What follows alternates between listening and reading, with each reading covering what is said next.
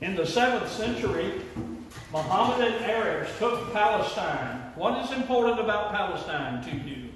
Rocky Dome. That's where all the Bible happened, wasn't it? Pretty much. Most of it. Well, Italy, some of it, but and points in between. But that's where Jesus lived.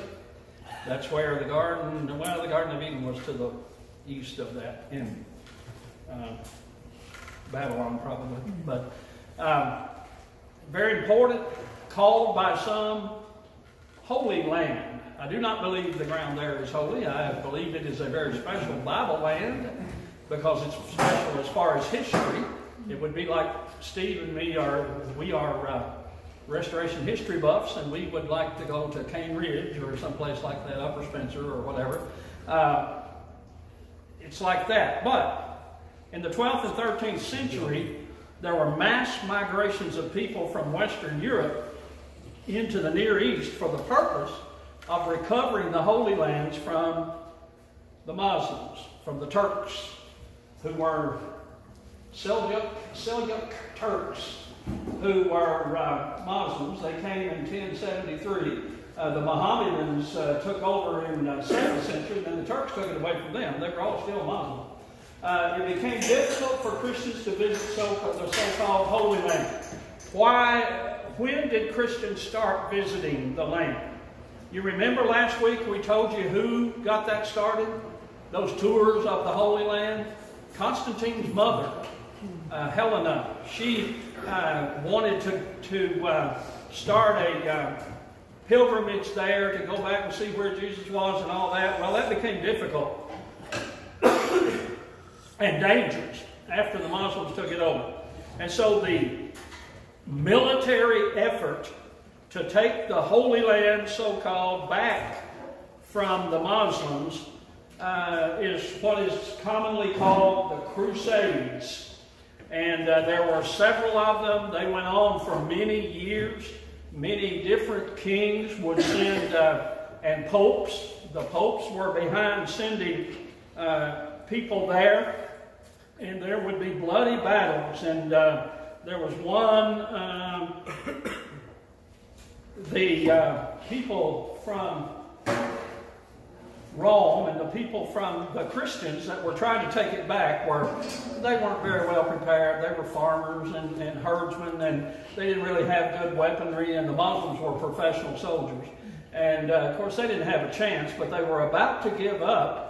And you talk about latter-day revelation and false documents and all that. They were just about to give up, and somebody found the spear, the actual spear that had pierced Jesus' side. They found it in Jerusalem. And so they used that as a rally, battle cry to rally the troops, and they went back and tried one more time.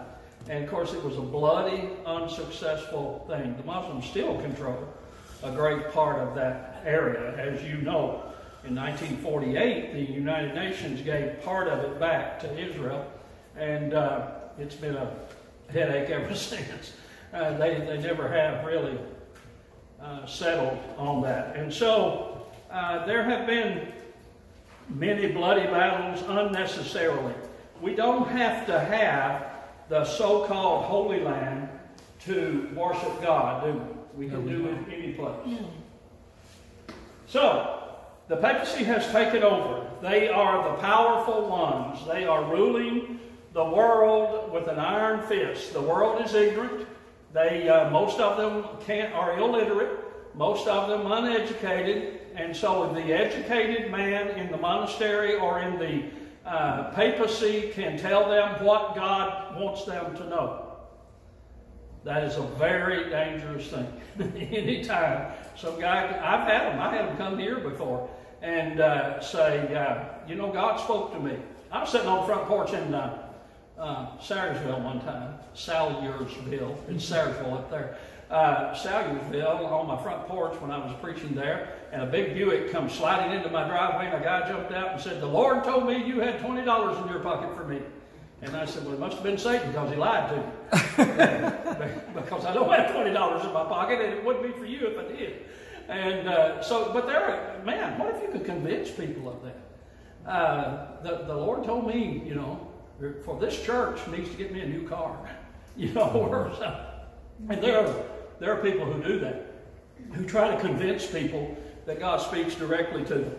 Let me encourage you to study the Bible and the Bible alone, because that is the complete revelation. The complete revelation of God. There's not going to be any new revelation. And somebody comes along and tells you he just heard from God, and a man came walking into, I've had a lot of these experiences. Man, I was standing up preaching one time, Jason, and a man came walking into the auditorium and said, God told me to preach this morning. And I said, well, you're not going to. You know, and I'll take my chances, but you're not going to. And I had a man at a funeral one time. I was speaking to his brother's funeral, and he walked up and said, the Lord just gave me a message, and I'm going to deliver it. At his brother's funeral, he had this big cup in his hand. I'm really naive and ignorant about a lot of stuff. He had this great big cup in his hand, and with every drink he got a little louder and a little bolder. And so he finally decided he was going to preach his brother's funeral. Latter-day Revelation. Opposition. Finally, some people had enough. One of the earliest ones in 160, we're going back now to right after the apostles. 160 to 235 was Hippolytus.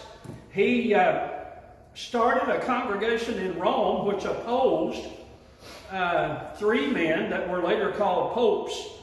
Interesting thing about him, though, later on the Roman Catholic Church made him a saint. And after he died, they made him a saint. Later was Tertullian in the late 2nd and early 3rd century.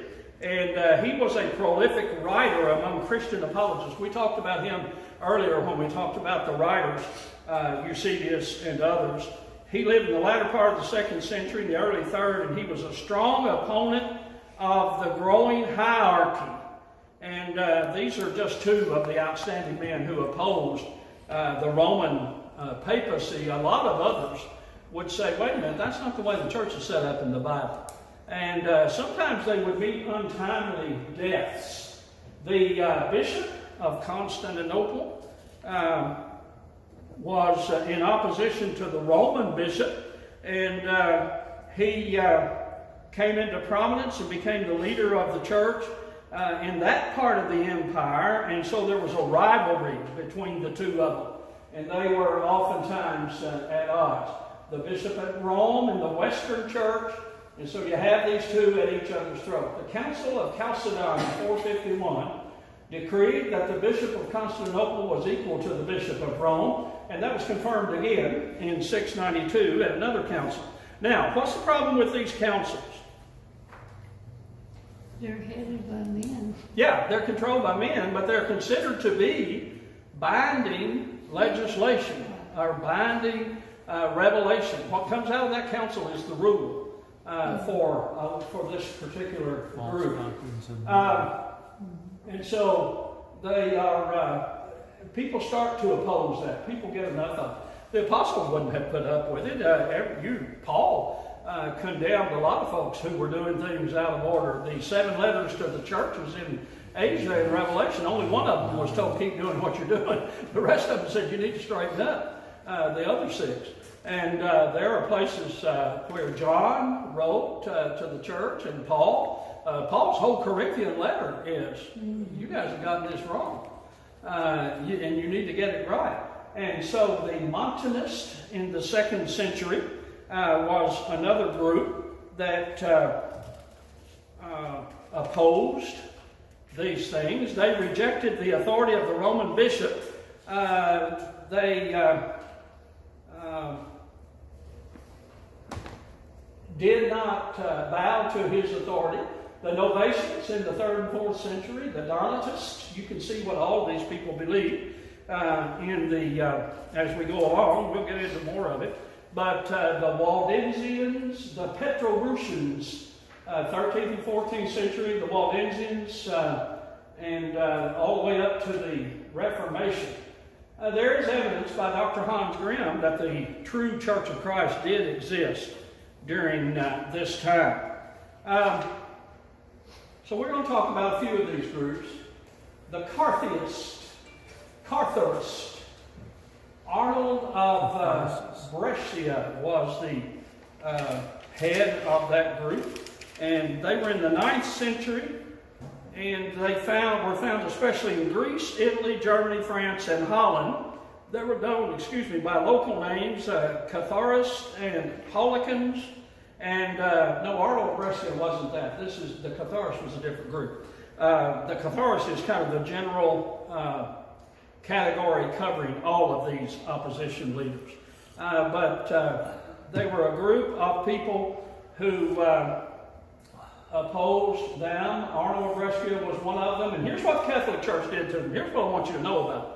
Arnold was hanged in 1155. His body burned and his ashes thrown into the Tiber River. Peter Bruce was another one, and he was executed in 1130. Peter Waldo of the Waldensians was branded with a hot iron on his forehead, and after severe punishment died and gave his life for the faith, and all of his followers.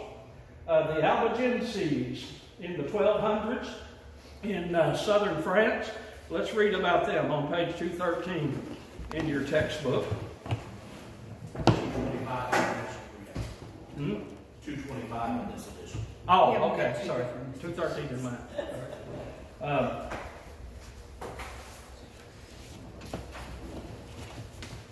here's your line of succession.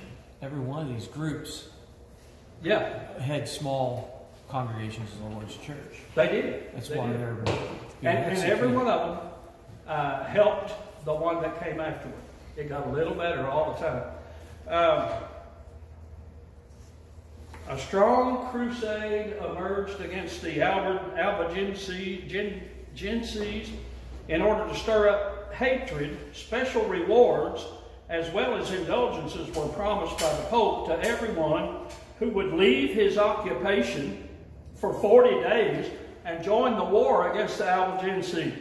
Over 50,000 soldiers were mounted and equipped for battle, and the Albigenses were unarmed, unprepared, and so the papal force with fire and sword easily ravaged their entire communities. Took the whole city of Béziers. It was a stronghold, and when you get down to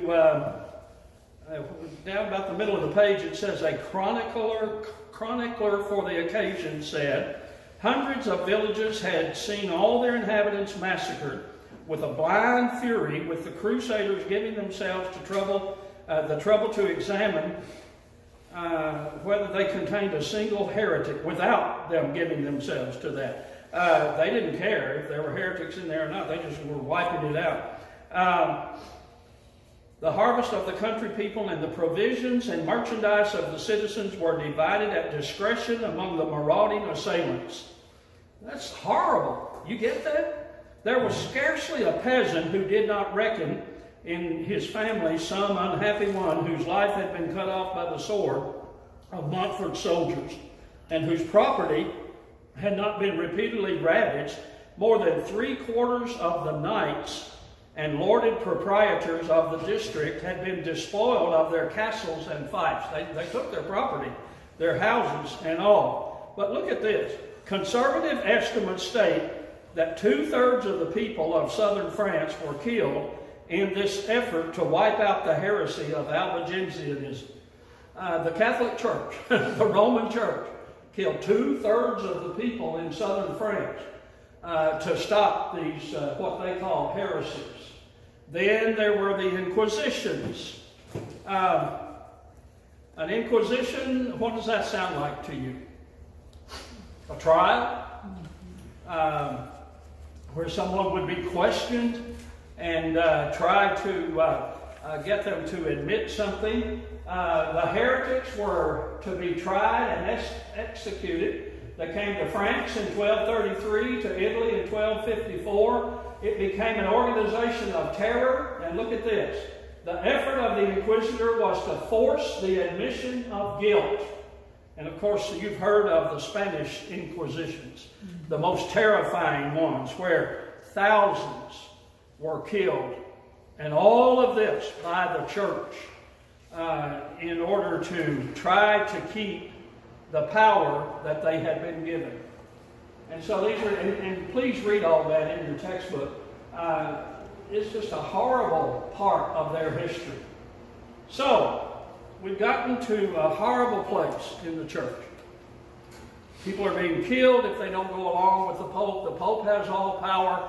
He can control all of these things, and is doing so. And so we come to the need for reformation. Tell me the difference between a reformer and a restorer.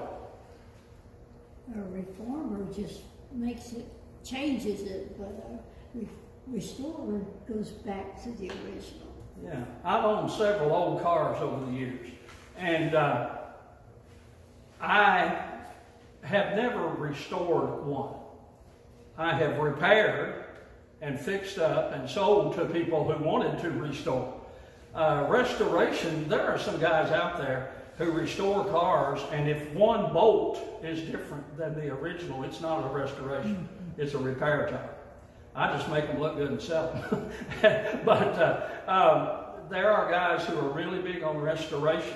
Restoration is putting it back like it was in the beginning. Reform is trying to fix what's wrong with it.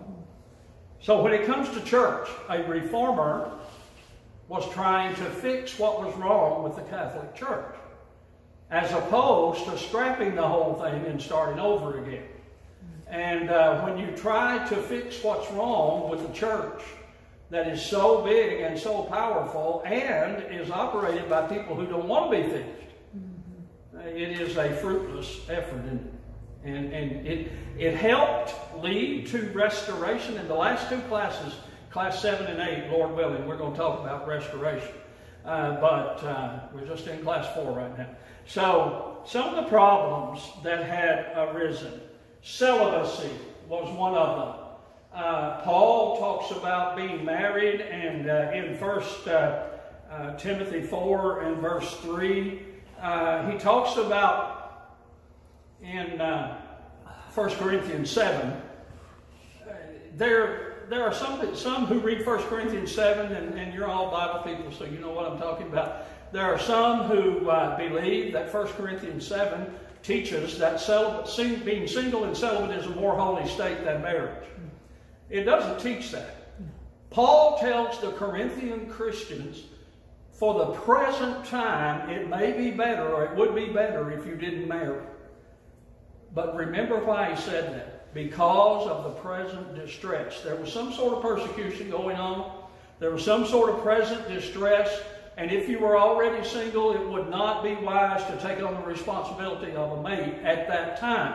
He didn't say it was a more holy state, because Hebrews 13 and verse 4 says, marriage is honorable among all, and the bed undefiled, but fornicators and adulterers God will judge. And so, celibacy was one of the things. Gregory the Seventh, it was enforced, and they forced the priests to be celibate. It was one of the points under consideration at the Nicene Council. We talked about those ecumenical councils last week, the Council of Nicaea in 325. That was one of the things. Since Gregory, this unnatural prohibition has only produced immorality, and you could see how it would. Celibacy was one of the problems, and preachers who were married, Luther was married, Calvin was married, others were married, and they fell in disrepute and fell out with the church. There was another thing, simony. You remember Simon the sorcerer in Acts chapter 8? What did he try to do? Buy the gift of the Holy Spirit. Okay, he tried to buy the gifts, the ability to pass the gifts on. He tried to purchase that with money. So when we say the Catholic Church or the Roman Church was guilty of simony, what are we saying? They were buying offices. And the Pope was making lots of money. 1/3 of the wealth of Europe in terms of real estate lay in the hands of the church in these crucial years. In addition to revenue from its land, they paid dues. The clergy paid dues for the right to hold offices. They paid to the papacy. The priests reimbursed themselves by charging exorbitant fees for their services. The priest would pay for his office, and then it was retail, man. It was business. He would jack the price up for doing weddings and funerals and working with the local parish or whatever. And so it became a very lucrative business known as simony. And it is said that some of the popes were making in the millions by selling these offices. Indulgences became the big one. And as we get to Martin Luther later, probably not this week, but later, as we get to Martin Luther, we will learn more about indulgences. What is an indulgence? Well, let me read this. The Roman Catholic Church to this day claims that Jesus, Mary, and the saints did so many good works. They left behind merit, spiritual merit, that they didn't need. That treasury of merit is in the possession of the church. And the Roman Catholic Church owns it, and it can be bestowed on others as the church wills. Now think about that. Jesus, Mary, and the apostles and others did so many good works that there's a bank somewhere. They didn't use them all up. There's a bank somewhere with their good works in it. And since you and I are such a mess, we have to have some of those good works to go to heaven. And so how do we get that? Who's in control of it? The church is in control of it. So as according to them, to the Roman Church, when God forgives, there are some sins for which he remits only the eternal punishment. There is still the temporal punishment that must be endured, and if it's not endured in this lifetime, then it must be endured in purgatory. Remember, we talked about purgatory. Through the giving of indulgences, the Roman Catholic Church can shorten that punishment, whether on earth or in purgatory. And so here's the picture. You have sinned. God has forgiven it on that side, but on this side, you have to have forgiveness from the church. And it's going to cost you.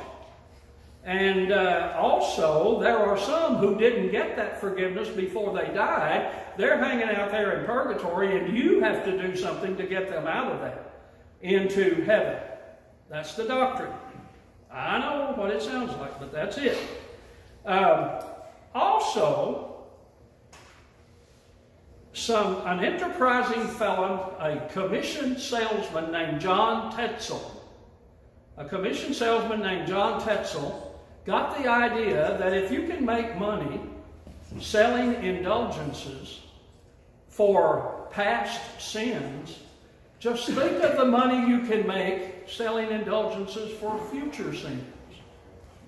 And so they wanted to build and I'll show you a picture of it later. They wanted to build St. Peter's Cathedral in Rome, and they needed lots of money. So they hired commission salesmen like John Tetzel, and he was one of the more colorful ones.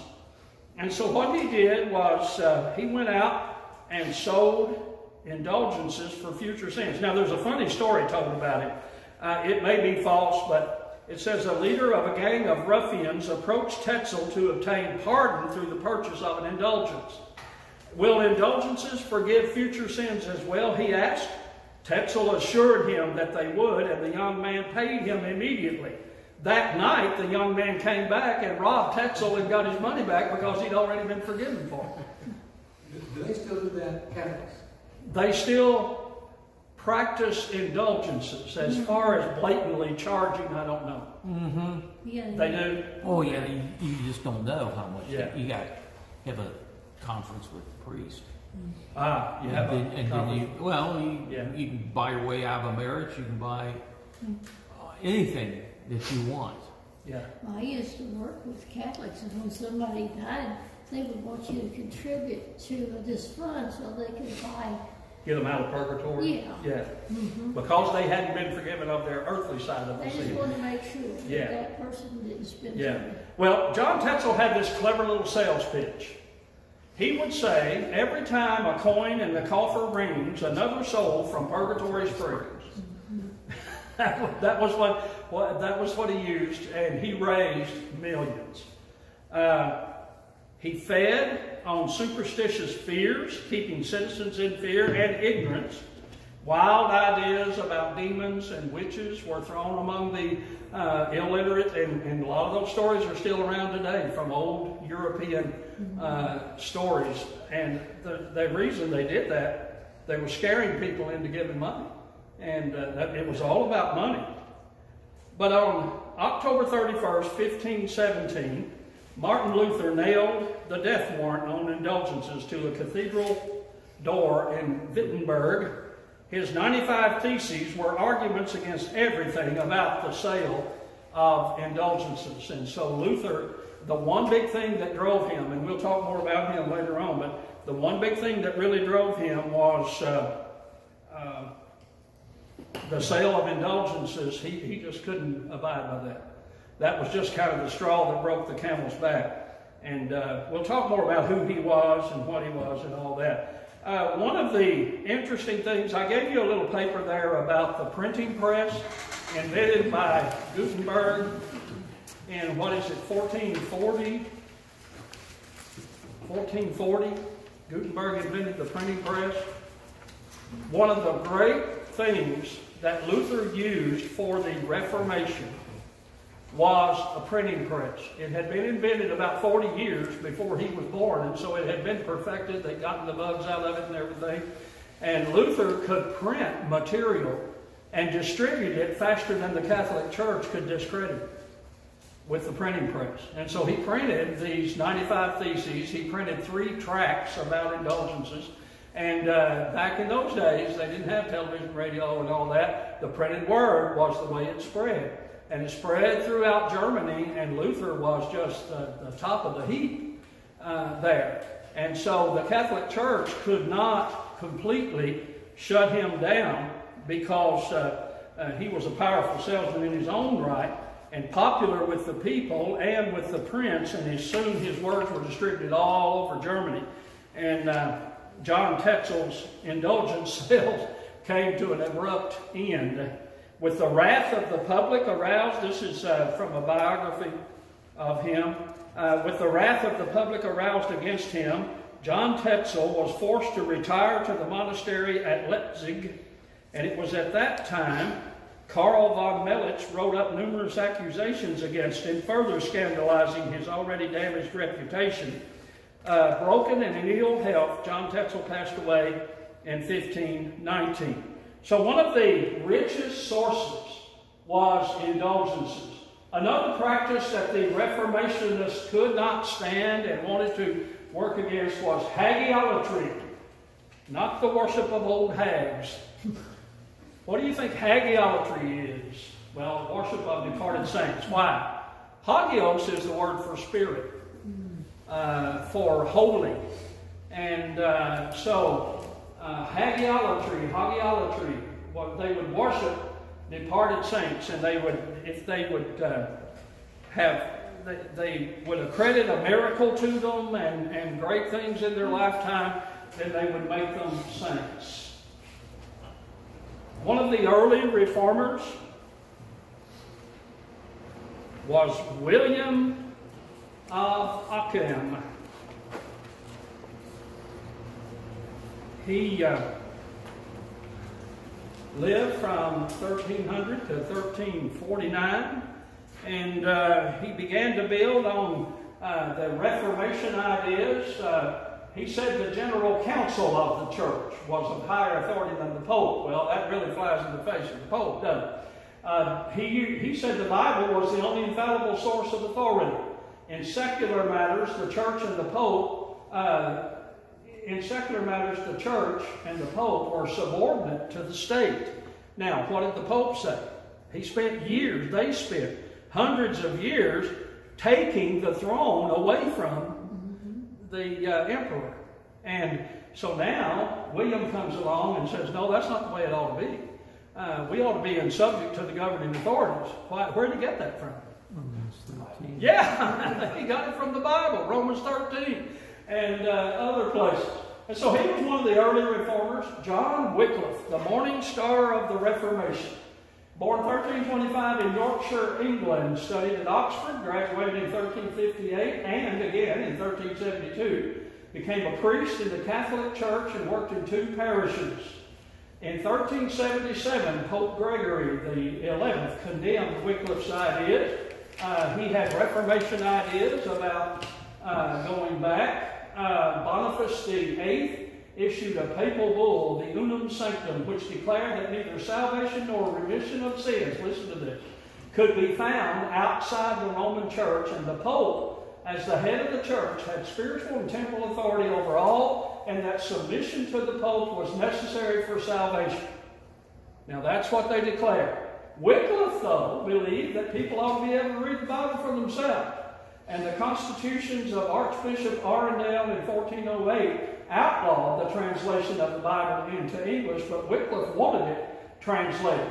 And one of the most scoffed at ideas was translating the Bible into what they called a vulgar and rustic language as English. Why was it important to keep it in Latin and keep it out of the hands of the common man? People stupid. Nobody understood. Keep them ignorant. Yeah. Yeah. We're going Luther translated the Bible into German. Yeah, he did that, but if you were English, you couldn't. When we get to him, when we get ready to get into him, With knowledge comes power. Yeah, knowledge is power. And, is it hard for you to wrap your mind around that? Because in America, I think I've got probably 50 Bibles, would be a conservative estimate, 50 copies in my library and at my house and in my car. I've got one in every car. I've got one in every sports coat. I have a little calendar version in every sports coat that I use at funerals and weddings. And I'm sure I have at least 50 copies, maybe more. Yeah, you too. Imagine not having one copy. And the only copy in the village is chained to the pulpit at church. And you have to have an appointment to see it, and it's written in Latin, and you don't understand it, and the priest has to tell you what it says. Now, there are foreign countries like that now where people just scramble for the Bible. I have a lot of friends that after the Iron Curtain fell, they went to those countries that had been part of USSR and distribute Bibles, and people will stand in the rain barefooted for hours to get their copy of the Bible, their own copy. And so for us spoiled Americans, that this may not ring may not hit home the way it does there. Translating the Bible into the language of the common people sent shockwaves through the church. Why? Because it leveled the playing field. It leveled the playing field. You tell me I have to do this? Well, let's see what the Bible says. You can read the Bible? Yeah, I've got it for myself. A fellow yesterday. And every time we'd come to something, I'd say, read it out of your Bible. And it wasn't the greatest reader ever was, but it was an effective way to do it. He would read it out of his Bible, and he would say, so you're not just making this up. No, there it is. You read it in your Bible. And I was very careful not to interpret. I just let him read it. And he's a fairly new Christian. He's already been baptized, but he's got a long way to go. But having him read it out of his own Bible really helped. In his De Ecclesia de Veritate Sacra Scripturae de Prostet Papae, that was a pamphlet written by Wycliffe. He argued that the Bible was the sole criteria of doctrine to which no ecclesiastical authority might lawfully add, and that the authority of the Pope was ill-founded in Scripture. Well, if you want to get in trouble with the Pope, here you go. The idea of the Lord's Supper being a sacrament and the idea of transubstantiation were also on his hit list. And preaching against those ideas caused a stir in 1379 that was the straw that broke the camel's back. And in 1380, Oxford University condemned his teaching. You remember what the doctrine of transubstantiation is? That's where the priest does certain things that turns the Lord's Supper into the actual body and blood of Jesus. And it's called a sacrament, and it can only be administered by a priest. And so, but you have to have it. You have to have it to be in good standing with God. And so if you fall out with the priest and he refuses that sacrament, you're in trouble, according to them. Well, Wycliffe came along and said, that's a bunch of hogwash. And boy, they didn't stand for that long. His followers became known as Lollards, and his ideas spread far and wide. For the followers of Wycliffe, the scriptures were the sole authority in religion, and every man had the right to read and interpret them for himself. Carnes, in his history of the Bible, or of Christianity, suggests that Wycliffe taught the church should model itself after the pattern of the New Testament. Well, who's that sound like? That sounds like us, doesn't it? That's what we try to do. And Wycliffe's writings were destroyed. His ideas were condemned at the Council of Constance.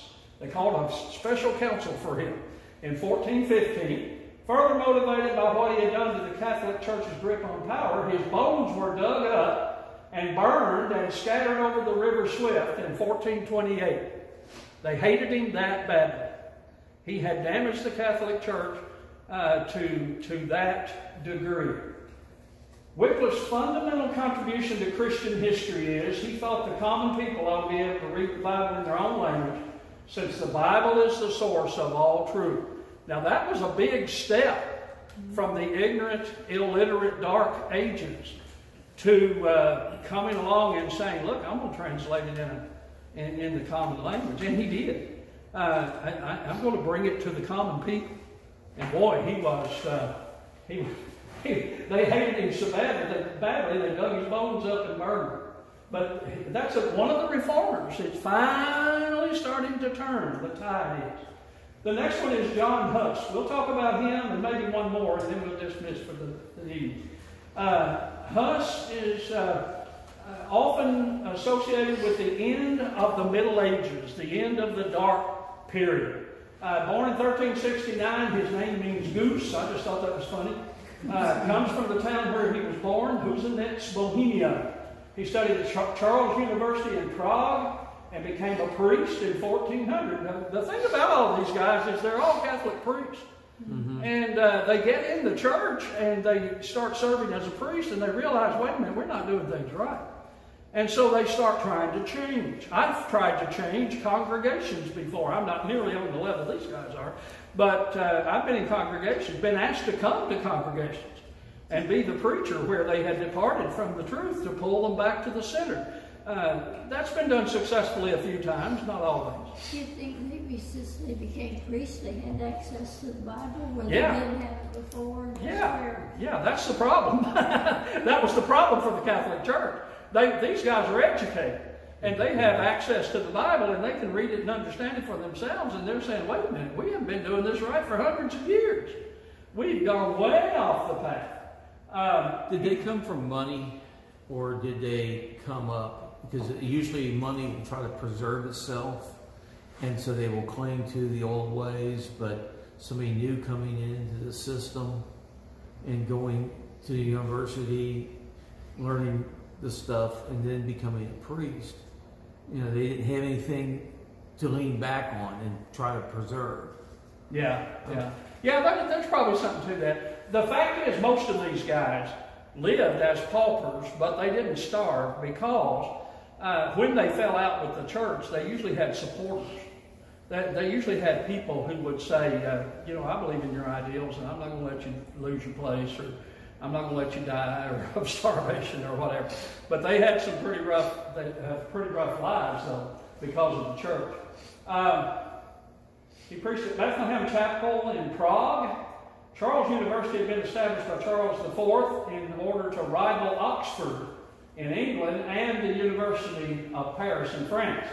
Huss was an enthusiastic supporter of John Wycliffe. You see how one generation builds on the next?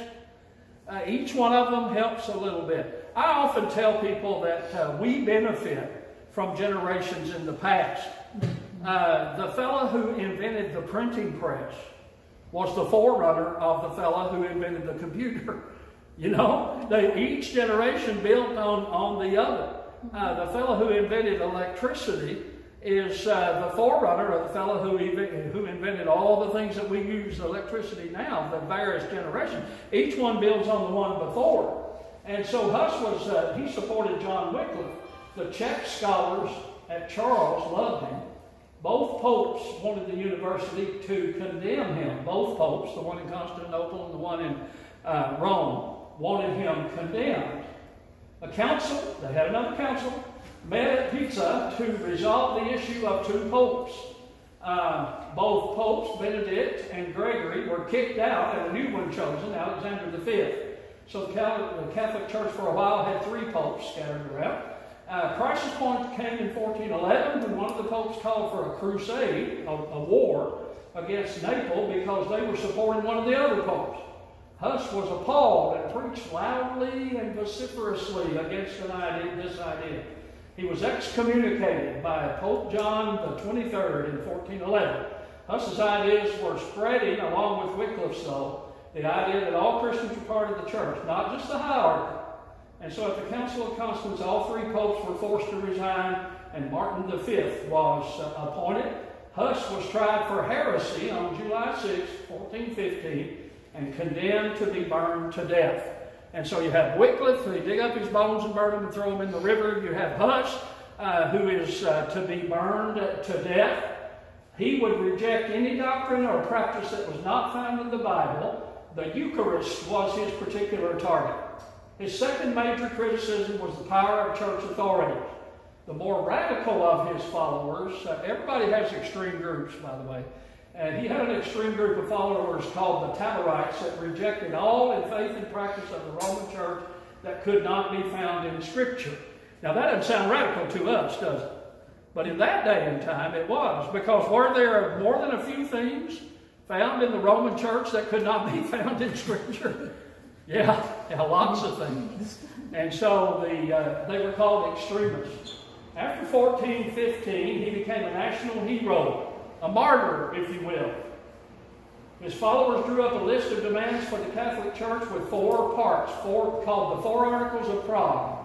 Bread and wine would be served to the congregation. During the Eucharist, this doctrine had its own name, Utraquism, and those who support the idea,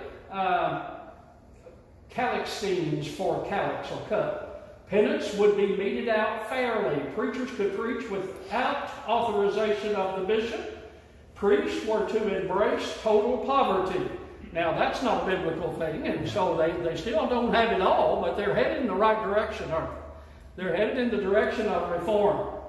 Sigismund, Holy Roman Emperor, by now launched 5 crusades against Huss's followers. These are military operations against people because they disagree with the church. You think about that. Because they have these Reformation ideas. From 1420 to the 1430s, the conservatives came to be called the Bohemian Brethren, or the Moravians, who would later join Luther and his movement in the 1500s. Girolamo Savonarola. I practiced that today, but it didn't roll off very well. He boldly attacked priests in his sermons. He was from 1452 to 1498. Became dictator of Florence, Italy in 1495. His big sin was he preached from the Bible. That was his big heresy. He preached from the Bible. He tried to reorganize the Catholic Church on biblical principles. Good luck with that. He was condemned as a heretic, tortured for 6 days, and then hanged and his body burned in 1498. Ximenes, 1436 to 1517. These are all in your textbook, I think.